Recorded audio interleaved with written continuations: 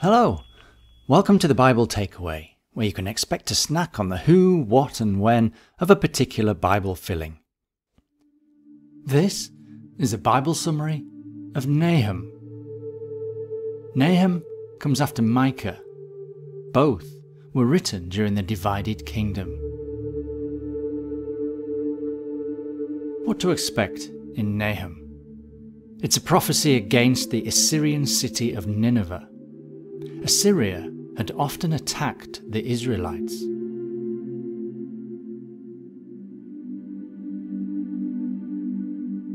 The key people in Nahum? Well, it's just Nahum. For a key passage, try Nahum chapter 2 verse 13. I am against you, declares the Lord Almighty. I will burn up your chariots in smoke, and the sword will devour your young lions. I will leave you no prey on the earth. The voices of your messengers will no longer be heard.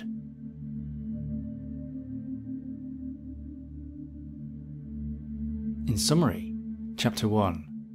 Against Nineveh. The Lord takes vengeance on his enemies.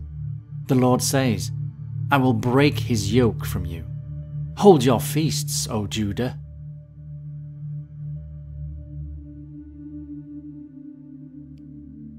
Chapter 2. The Lord is restoring Jacob. Chariots race through the streets. Nineveh is like a dancing pool.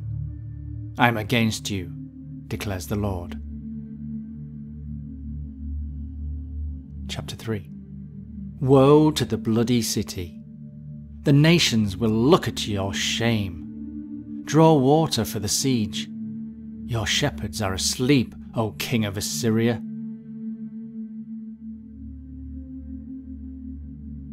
So what's the takeaway in Nahum? Evil and injustice will not go unpunished. In the end, everything will be made right.